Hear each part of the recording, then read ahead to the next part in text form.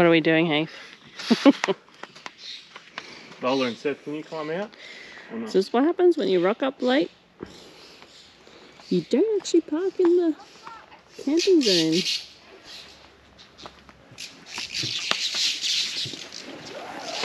Hey, Heath. Yeah. So we're moving in the rain.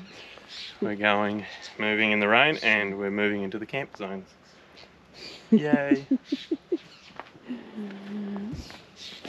But it is very pretty. Yes, Dad?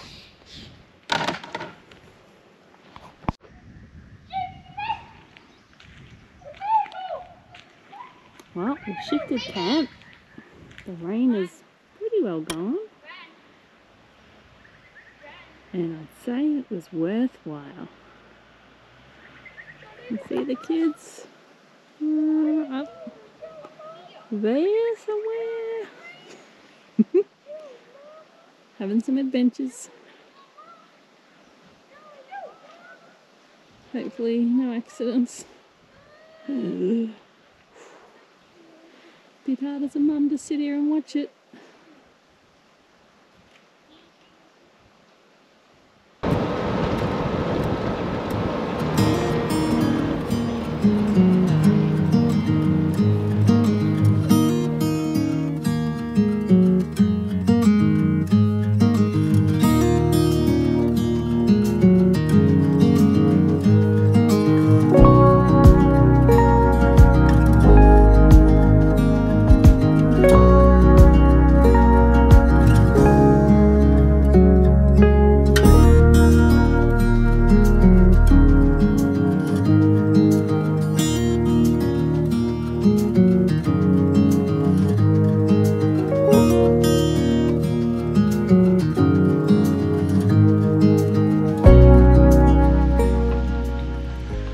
As you could see, after finding out that we had to move camp because we weren't actually in an allocated camp spot, I was pretty pumped. Plus, from the day before, having a massive drive day, yeah, I was stuffed. So we decided to have a bit of a lay day in the morning, and then in the afternoon we went for a drive, checked out the town of Quorn, and then a few points of interest nearby. One of those points of interest was an old town by the name of Simonston, or Simonston, I'm not sure how to pronounce it. So anyway, we went and checked this joint out, and it is exactly as we thought. Old ruins from an old town that never was. It is actually known and quoted as the town that never was. It was sold off to be the next big town due to where the railway line was going. Unfortunately, last minute, where the railway line was actually being built was changed. And so hence the town never went ahead, and it is what you see today. Just ruins.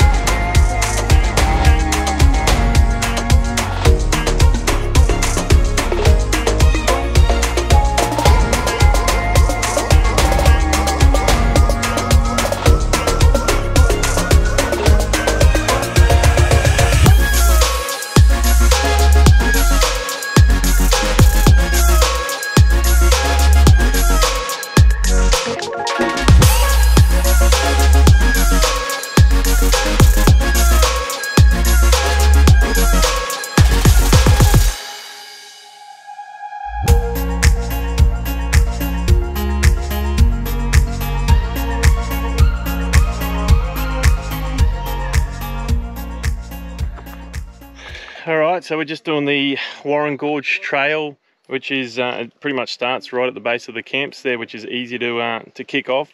Well marked the whole way. There's little markers, distance points as well, which is really good, give you a bit of a gauge on how you're travelling. And we just got to a bit of a pinnacle point here where there's this big cairn. There's a visitor logbook. It's held in some PVC on next to the cairn here, which is pretty cool. So we're just filling that out, and then we'll add our rock to the cairn and keep on moving. But bloody great walk so far. We suspect we've seen some yellow-footed rock wallabies, but we're not sure. We're going to do some more investigating to understand if that's what we were seeing. But either which way, we saw some wallabies, which was cool. But that's pretty much it. So we'll keep on trucking. Hopefully it's downhill from here. Fingers crossed.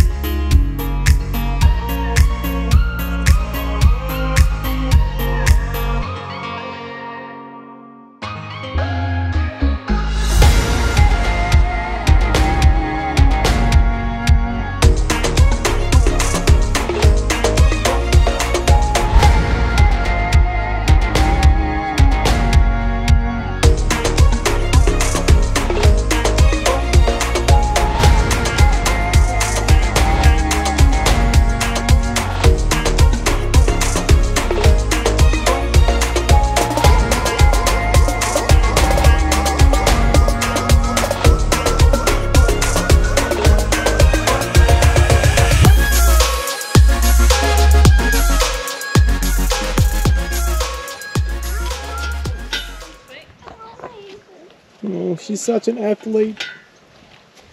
Same ankle again? Yeah. Third time. We're just a family of athletes, I tell ya. Wow, this is cool. Be careful, we're on a road here, City.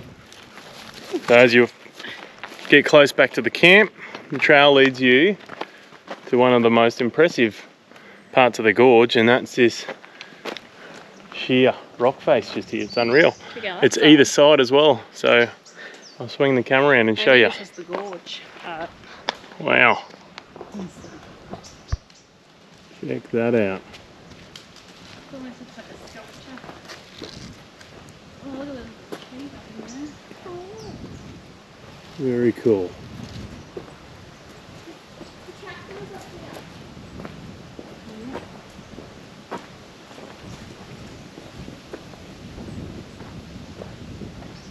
That's just towering.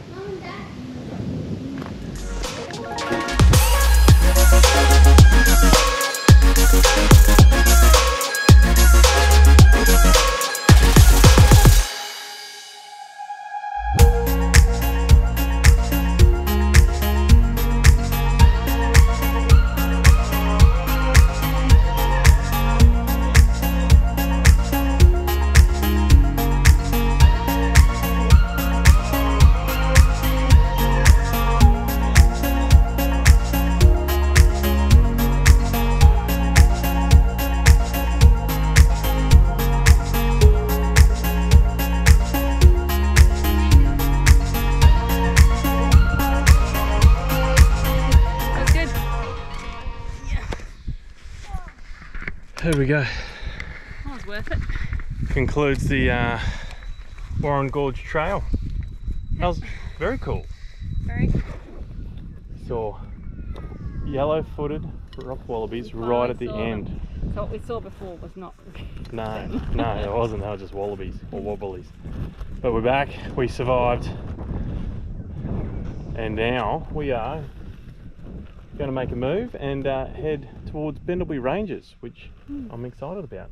Again, another nice bush camp, which I'm keen to explore. Yay. So, Was it worth it, Seth? Did you like it? How was that, boy? walk?